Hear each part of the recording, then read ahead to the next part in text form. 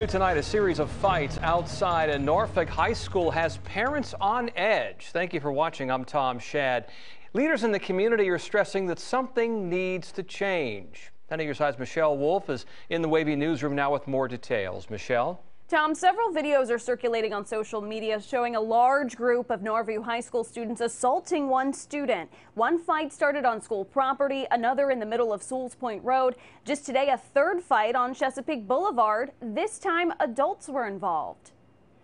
In this video taken last Tuesday by a Norfolk high school student, a large group pulls a child from a parked car in the school's parking lot, drags him to the ground, and starts assaulting him.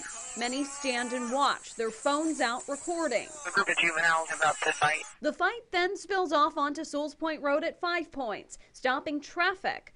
Those behind the wheel too take out their phones and begin recording.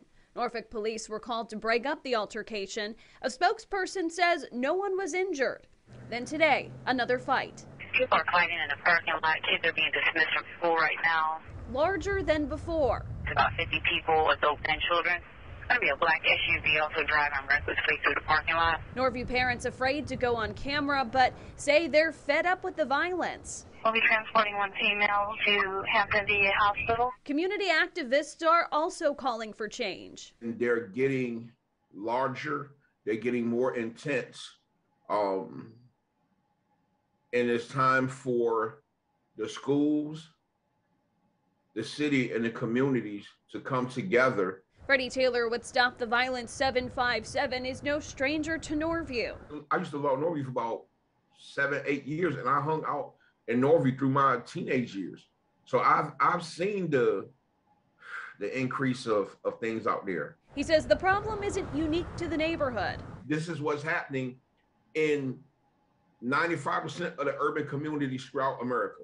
All they know is anger, rage, retaliation. We need to implement the proper de-escalation methods, conflict resolution, and grief support. A collaborative effort. You know your child's demeanor is changing, their apparel is changing. It's time to step up. And to Taylor, it starts with bringing back community centers and activities to give children an outlet. These kids are in the midst of releasing anger, and they may not think and swing on you, hit you, or you become the object of their aggression now.